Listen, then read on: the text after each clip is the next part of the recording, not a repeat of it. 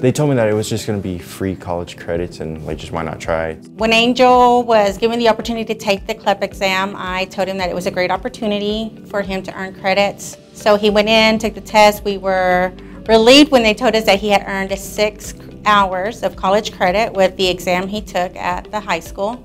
I took the Spanish test because I'm like bilingual in Spanish, so that's the one I took. And it was easier for me, so. With CLEP, D11 students can test out of a college class. So there's 34 different subject matter tests. So a lot of kids are testing out of their basic math, college math classes, and English classes is where we're seeing most D11 students test out so they can go into their advanced classes.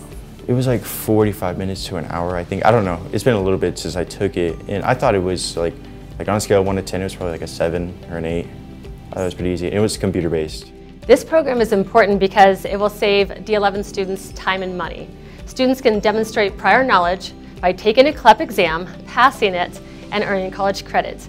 One college class right now can cost hundreds to thousands of dollars.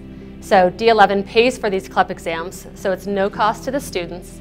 It's free, so you get college hours and it gets you that much closer to your degree, earning your degree at either Pikes Peak or any college that you apply for Colorado.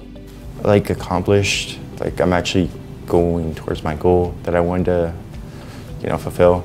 To go to college, hopefully at UCCS or Western. For more information on the CLEP program and other programs in District 11, visit our website at www.d11.org.